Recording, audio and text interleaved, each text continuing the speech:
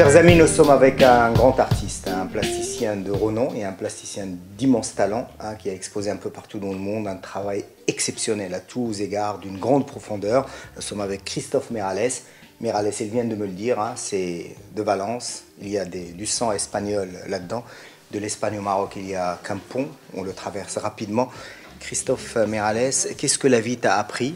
Toi qui es un voyageur du monde, toi qui as plusieurs cultures dans le sang, toi qui es un artiste qui a un peu exposé un peu partout dans le monde, rencontré tellement de gens, qu'est-ce que la vie t'a appris sur toi-même d'abord?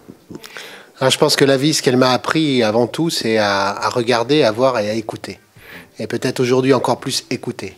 Écouter tout ce brouhaha et essayer de faire la part des choses, de chercher sa place par rapport à la société, par rapport à l'environnement, par rapport à la peinture, par rapport à sa vie en général. Okay. On parlait là, avant de commencer à tourner, on a parlé de la notion du temps. Et tu m'as dit qu'aujourd'hui, le temps nous manque surtout aux autres pour regarder le travail que peut faire un artiste. Quelle relation tu as avec le temps et qu'est-ce que la vie t'a appris par rapport au temps? Moi, je trouve que le mot temps est un mot indispensable aujourd'hui et que simplement, ce que j'aimerais, c'est que les gens s'arrêtent de temps en temps. On dit souvent que les enfants, ce qui est intéressant, c'est qu'on leur donne des plages de temps, justement, où ils font rien, où ils circulent. Et nous, les artistes, on est un peu pareil. On aime ce temps et on aime le temps arrêté. Et aujourd'hui, tout va trop vite. Et l'artiste, il a besoin que le spectateur, que le public regarde son œuvre.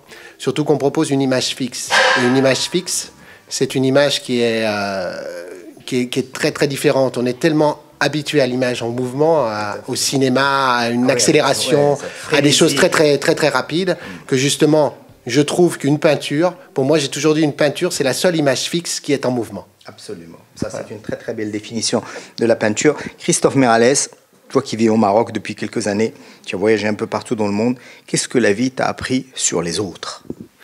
Alors, sur les autres, c'est un peu la même chose. Justement, les autres, c'est apprendre aussi à regarder l'autre, parce que l'autre te donne énormément de choses, beaucoup d'amour, beaucoup de partage, beaucoup de relationnel, beaucoup de... Moi, tout mon travail artistique se déroule autour de l'identité, donc je suis très attentif à l'autre.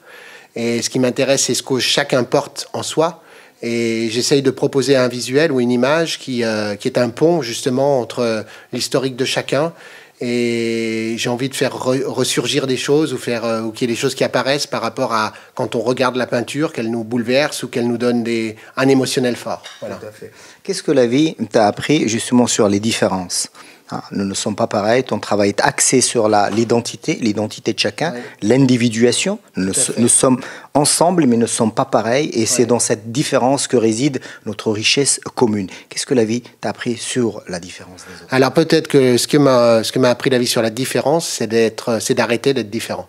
Tout simplement. Absolument, c'est très bien dit là, tu me prends de court. Arrêtez d'être différent, retenez bien ça. Qu'est-ce que la vie t'a appris sur une notion comme l'amour? Alors l'amour, c'est pour moi ce que je recherche aussi dans la peinture, et j'ai la chance de vivre une très belle histoire d'amour, et cette histoire d'amour m'apporte tellement, me donne tellement de joie et tellement ça me permet de continuer en fait, parce que plusieurs fois j'ai envie d'arrêter de peindre, parce que je trouve que quelquefois je me dis il n'y a plus aucun intérêt en fait à proposer justement ces images fixes, parce que les gens, est-ce qu'ils les regardent vraiment, est-ce qu'ils sont vraiment intéressés, et l'amour justement, l'amour de l'autre, l'amour de la personne qui t'accompagne, qui l'approche de toi, elle est toujours en train de te dire n'arrête pas, continue, creuse.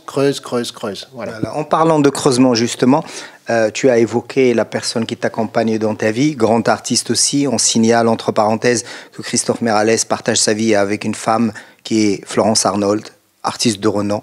Vous travaillez souvent à quatre mains. Est-ce que c'est compatible? Alors justement, c'est très compatible parce que nous avons des caractères extrêmement différents. Et ça, c'est une vraie richesse. Ça nous permet en fait de s'accompagner tout en ne marchant pas sur les plates-bandes de l'autre en fait. Donc l'univers de Florence est extrêmement posé. Elle travaille vraiment sur la légèreté. Elle a un travail exceptionnel d'installation avec des clartés, des lumières, etc. Et moi, je serais plus dans l'ombre. Donc je travaille plus sur la notion de l'ombre. Je suis plus dans la terre et elle serait plus dans le ciel. Voilà. Absolument. Écoute, de la terre au ciel, il y a peut-être l'amour comme lien, comme pont. Toi, tu es un jeteur de pont. Tu crées des espèces de sentiers sur lesquels... Non, mais c'est vrai, tu le fais. ça, ouais. Si tu le fais, tu es un jeteur de pont. J'ai envie de te poser une question et qui sera la dernière pour fermer cette parenthèse. Si tu devais choisir une valeur humaine qu'il ne faudra jamais perdre de vue, ce serait laquelle pour toi? La clairvoyance. Merci beaucoup. Merci Christophe.